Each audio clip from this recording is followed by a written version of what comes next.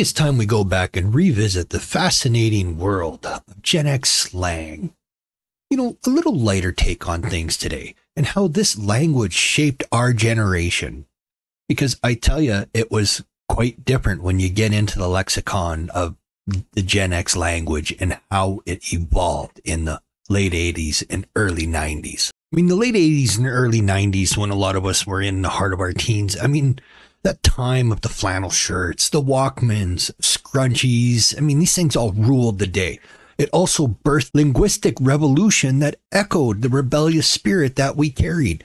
I mean, this era of slang wasn't just a language. It was a vibrant, audacious subculture that definitely transcended the traditional vocabulary and left an indelible mark on today's society. As if the ultimate expression of disbelief, it became the emblem of dismissing something as utterly improbable or preposterous. I mean, as if encapsulated an entire attitude implying, no way, not in this reality. And that brings me to number 2. All that in a bag of chips. I mean, that was self-confidence on steroids, really. I mean, the phrase didn't merely signify your self-assurance. It oozed confidence with such a side of swagger that it meant being extraordinary, exceptional, or simply having it all. Nobody was better. I aced that test because I'm all that in a bag of chips. Every woman wants me because I'm all that in a bag of chips. Every guy drools after me because I'm all that in a bag of chips. I mean, talk to the hand. It was a short, sweet, complete sassy shutdown. I mean, it was used when faced with the unwanted opinions or sheer nonsense. I mean, Xers whipped that classic line out just immediately, right away. Now, majority of it was used by the women at the time. It wasn't so much as used by guys. But I mean, it was the quick shutdown, the epitome of dismissal. That sassy hand gesture, I mean, it was coupled with the declaration, talk to the hand because the face ain't listening. And that was it. You were shut down. And that brings me to number 4, psych. The playful way that you revealed a joke, that it was a punchline all in itself, right? I mean, let me picture this. I mean, you're about to reveal a truth bomb and then just for kicks, you drop a psych. And I mean, it was the ultimate gotcha. I mean, it was letting your friends in on the joke after briefly leading them down that different path. Like you were going to reveal something serious and you were telling a story, but here it was all BS. It was a crock. It was a lie. And you'd be like, psych. And you knew you had them because they'd all be like, oh, got me. The very classic rad. The catch-all that was for everything that was awesome. Anything that was out there that was cool. It was rad. Rad was the go-to adjective. It was encompassing anything from a killer skateboard trick to mind-blowing concerts. I mean, it itself was the epitome of cool in the 80s specifically. And it rolled on into the 90s, no problem. I mean, it was coolness with complete effortless enthusiasm.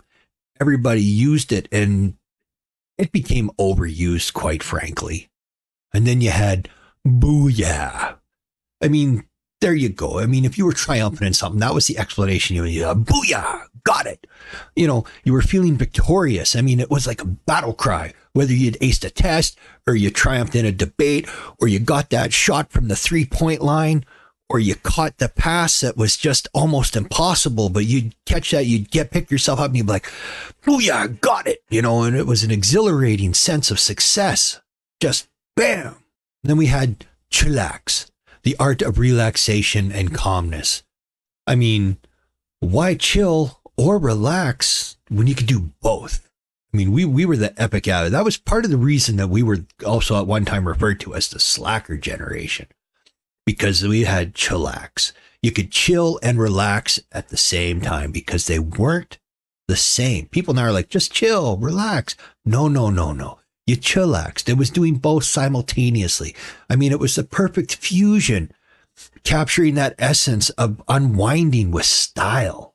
You know, it was cool. You chillaxed. You had coolness when you did this, when you sat back and literally did nothing. And now we're at 8. Whatever. The mastery of indifference, I tell you. I mean, this word wasn't just dismissive. It was an art form if it was delivered properly, like whatever or whatever. You put that pause in that little emphasis in between there. You'd be like, whatever conveyed whatever definitely, it was shrugging off of drama or disagreements. It was a complete air of unconcerned coolness about everything that was going on. I mean, you had if you were annoyed with somebody, you'd be like, whatever, and you'd walk away. But if you had that coolness about it and you had enough, you'd just be like, whatever. And you turn around and you would stroll off into the sunset. But now we're at dope. And no, I don't mean drugs or anything like that. In the 90s, I mean, dope, it wasn't a substance you used. It was praise. It was a high praise. I mean, it described anything that you considered exceptional or amazing or downright impressive. It slowly started replacing rad. From a sick beat to that stellar outfit. I mean, it was dope. It was top notch. It was cool. And now, last but not least, what's up? Or what's up? What's up? I hated it. The Budweiser commercial ruined it. Everybody did it, and it was the commercials. And that was the 90s. That was the end. That was the ridiculousness. That was the bleed in of the early millennials tying into the Gen X generation and bringing that to fruition. I really don't like it. But it was a greeting and an icebreaker, right? I mean, you didn't have to worry about the formalities. You just be like, what's up? It was an informal, laid back way to say hello. And it wasn't just a question. It was an invitation to start a conversation. Because you'd walk up to someone you never met and you would just kind of be like, what's up? And they'd just be like, sup? And they would go about their merry way. But it got twisted in that damn Bud Light commercial with them frogs. And then you had the phone call ones, and it was ridiculous. I'd had enough. It was over. It was too much. It was done. We didn't need it anymore. And there we have it. Gen X slang just wasn't a collection of words. It was a cultural phenomenon that defined an entire generation. I mean, we lived for our slang and trying to create new ones at times. It was definitely our way to rebel against conformity and express our individuality. A lot of it was based on the fact that we were outside the system. We didn't care. An entire generation that just did not belong. And it solidified our unique identity in an ever-changing world by having our own language and our own expressions. Now, yes, other generations do it too, and younger generations do it as well. But we do find that most generations just repurpose previous slang.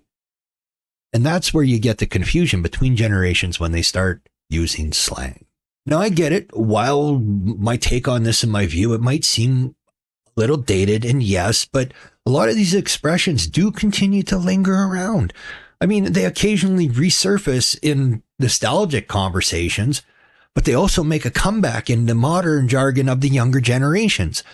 I mean, the 80s and 90s, I mean, they come and they went, but the slang, it remains a timeless relic, something that just will always be there and continue to resurface. I mean, it continues to influence language and pop culture even today. Now, could that be that because a lot of us in our group are the ones writing a lot of the things for movies and TV and stuff now, so we throw in what we know and what was from our time because of that nostalgic flavor? I don't know. Anyway, this is Drac saying until next time, I'll whack my hand on that mic again and again, but I'll talk to y'all later and I'll see you next time, and peace out, everyone.